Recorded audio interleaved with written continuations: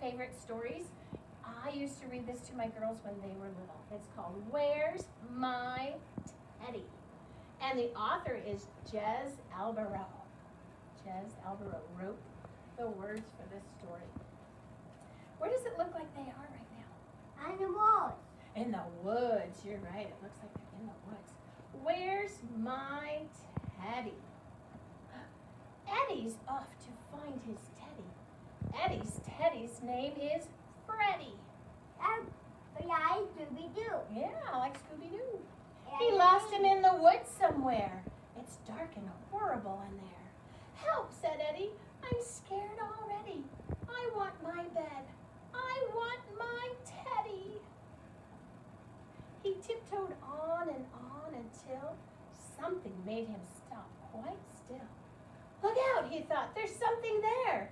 What's that? A giant teddy bear. Is it Freddie? Said Eddie.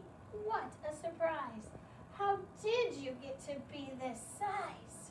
Ooh, he's so much bigger, isn't he? You're too big to huddle and cuddle, he said, and I'll never fit both of us into my bed. And out of the darkness, clearer and clearer, a sound of sobbing came nearer and nearer. What does it mean when somebody is sobbing? Do you know what that means? Noise. They're crying really hard. They're really, really crying. Soon the whole woods could hear the voice bawl.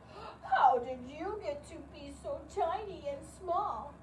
You're too small to huddle and cuddle, it said, and you'll only get lost in my giant-sized bed. It was a gigantic bear and a tiny teddy stomping towards the giant Teddy and Eddie. My Ted, gasped the bear. A bear, screamed Eddie. A boy, yelled the bear. My Teddy, said Eddie. He found him. Then they ran through the dark woods back to their homes as fast as they could. And all the way back to their snuggly beds, where they huddled and cuddled their own little Teds. They went back and huddled in there. They were both scared, weren't they? The end. That was a super long book. It wasn't a super long book, was it?